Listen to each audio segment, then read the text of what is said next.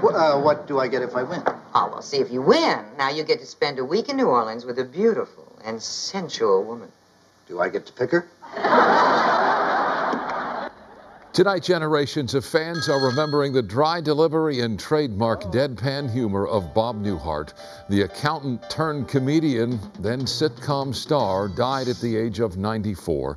First with Grammy-winning comedy records, then on 2 hit TV sitcoms, the unassuming actor made people laugh for decades. KTLA's Doug Kolk takes a look back at Bob Newhart's long career. I feel so good, I'm going to take the afternoon off.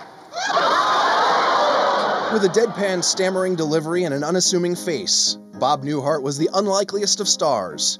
Born in 1929, Newhart didn't get into show business until he was 30, leaving behind his life as an accountant to make the jump to showbiz. If you're good at it, it's stable. I knew I couldn't last in accounting. So I said, I'm going to take a year off and see if I can make any money being funny. Newhart was soon signed to Warner Brothers Records, and in 1960 released The Button-Down Mind of Bob Newhart, the first comedy album to reach #1 on the Billboard charts, winning 3 Grammys in the process. I made the album, the Button-Down Mind, and it took off. I really wasn't prepared for what happened.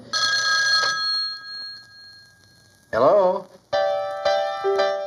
Newhart's comedy success soon led to a starring role in The Bob Newhart Show. The series ran from 1972 to 1978 and paired Newhart with one of his real-life best friends, actress Suzanne Pleshette. Maybe a sleeping giant now, but soon it will awaken to become the crossroads of America. Can it, Bob? He found more success in the 80s, starring as a Vermont innkeeper in the hit show Newhart. After 8 years, Newhart ended with what TV Guide voted as the greatest series finale ever, when it was revealed the entire series was just a dream by his character from The Bob Newhart Show. The final episode ended with a cameo from his original TV wife, Suzanne Pleshette.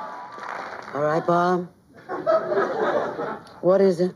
Well, I was an innkeeper in this crazy little town in Vermont. Married to real-life wife Ginny for 60 years, Bob Newhart had 4 children. Yes, I raised Buddy.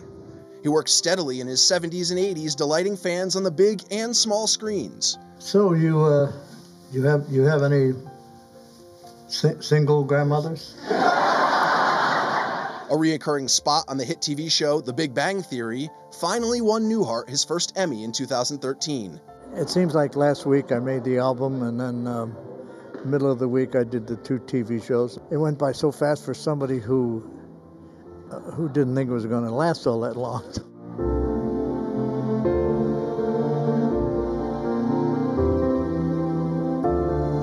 Doug Kolk, KTLA 5 News.